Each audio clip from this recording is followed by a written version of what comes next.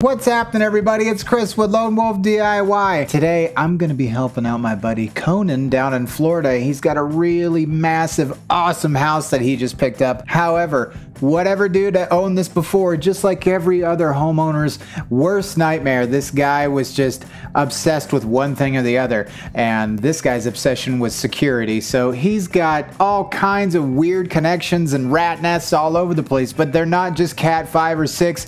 It's like some kind of weird telephone connection of all these weird cables and stuff. So I'm really hoping that we can help him sort all those things out by being able to just use a very simple UDM Pro and switch setup so he can use his augmented reality and know where all those cables are going all throughout that giant house. Let's get into Design Center, shall we?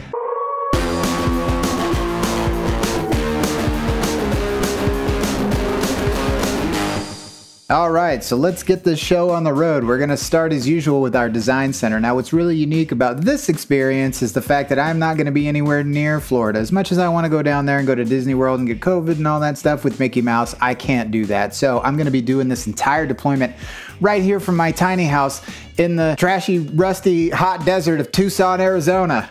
It really is trashy here. Anyway, can you guys see that product placement okay? Okay, so let's go. We have Sir Arthur Florida Conan Doyle. I don't know what else to call it. I think that's funny. So building location, Florida. Okay, so we're gonna go with the value menu. I hope I'm not like all giggly. That's super fucking lame. So Florida, USA. Is there a Florida anywhere else? Okay.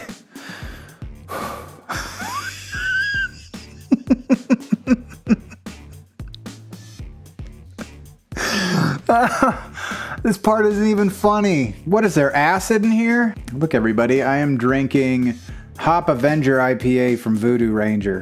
Something in there giving me stupid laughing fits.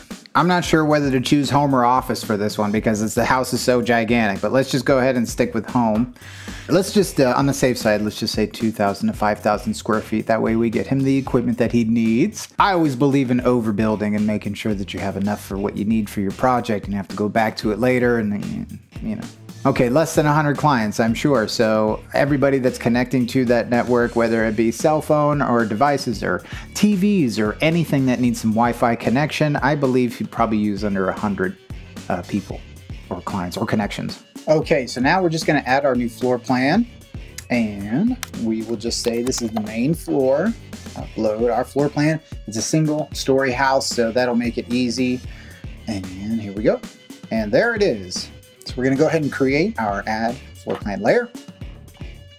And we can go down to this little device here and we can flip this around and it will give us a much better view of what's going on.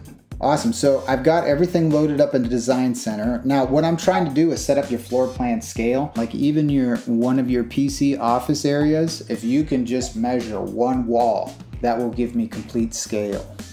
Okay, cool. I can do that. 10 foot 10 inches, roughly. From this to this. Okay, let's just say 11 feet, maybe. Okay. And what this does is it's just going to really help us to identify like the spaces you're not going to be able to get your Wi-Fi radiuses. So it's better to be safe than sorry. By filling in all these little walls. I just hope it's accurate. Right there in that kind of second walk-in closet, the one that's more south. Yes. That's where the previous owner had the security system connections. And that's where I think we're going to, for at least for today, I think that's where we're going to place the second AP. Okay. Just let me know when you get that email. I sent it to you. Yeah. So let me see if you can actually see this part. On the bottom right hand of Design Center, there's 3 little slide deals. If you click on that and you go to 2.4 gigahertz or the 5 gigahertz, it gives you that radius of those APs. I see it. And you can click and drag it around and see how that signal is going to be affected by the walls or windows or whatever you got. Okay. And then most of your devices are going to run off the 2.4. But what's really cool about Ubiquiti stuff is it automatically will go between the two, whatever's going to work best for your network. So essentially, this is the UDM. This is the AP that will be attached to the UDM, which if I have it here, it'll cover my office in 24. With 5 gigahertz, it looks like it's a lot less coverage, but still some. The 5 gigahertz is just, it's a lot more data in a compact space, but a lot of devices don't use the 5 gigahertz. Okay. This is how it would be as of like today's setup. So it looks like this is garage. So, you know, there's an upstairs room, which might lose some internet connectivity in this area, it looks like. Okay. Is that along the lines of that upper bedroom up those stairs too? Yeah, exactly. That is the upper bedroom, and then below it is the garage. Later on, if you decide that you want more connectivity, you just order another AP and plug it in. So you can always just start with like a basic setup and then just order as you need. All right, cool. Yeah, because probably what I'd want to do is cover these 2 rooms more solidly. Okay. Probably be, you know, like out here or something like that. Then another one that covers this office and upstairs, so probably would be like around there. And then here, and then this is the outside area, so we'd probably put one in, you know, under the porch outside, so we kind of have full coverage. Now, I was going to ask, do you have any kind of, are you guys doing anything outside? Do you have a pool or a barbecue or anything out back? Yeah, we've got a pool here.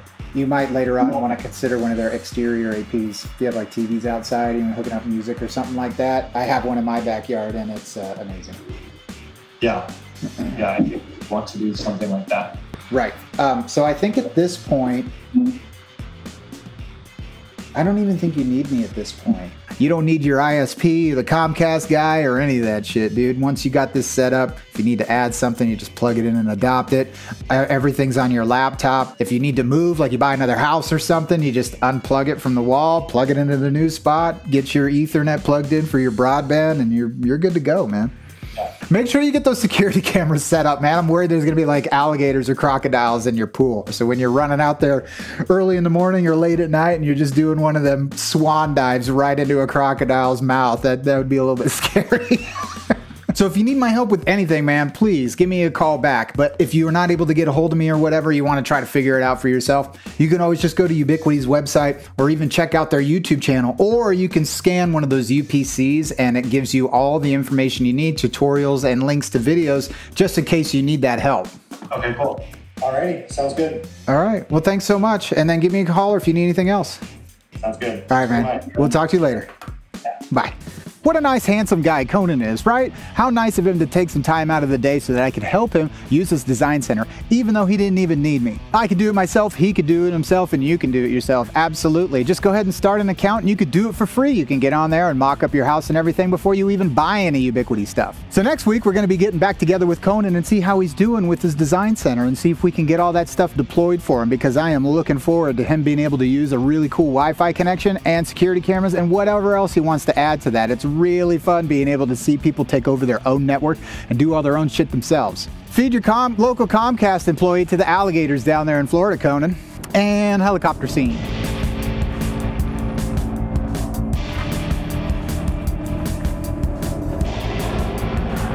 I could film my own Vietnam movie with how many helicopters fly over here every day. So here's my 2 boards that I came up with, and I am looking forward to showing the guys at Harbottle the...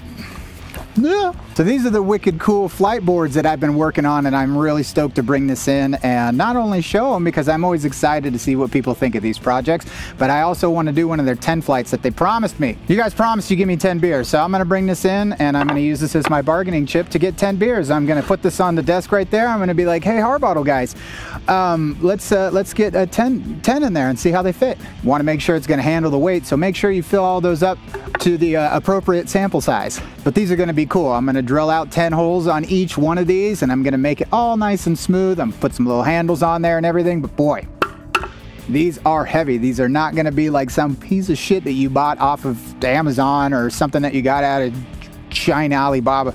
So please, everybody, come back, like and subscribe, and hit that notification thing in the corner so you can come check out my handsome man Conan, and also check out on my flight boards and see what the Harbottle guys think. Are they going to like it? Are they going to tell me it sucks?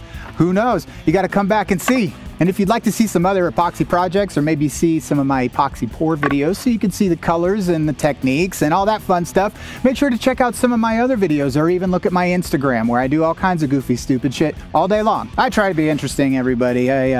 There's a lot of stuff you could watch out there, and you chose to hang out with me, so I appreciate that. You're beautiful, and I love you, and I'll see you later, so make sure to come back. Thanks for checking out the channel, and have a nice day. And scene. All right. Sorry. Wasting everybody's fucking time here. Is this still recording?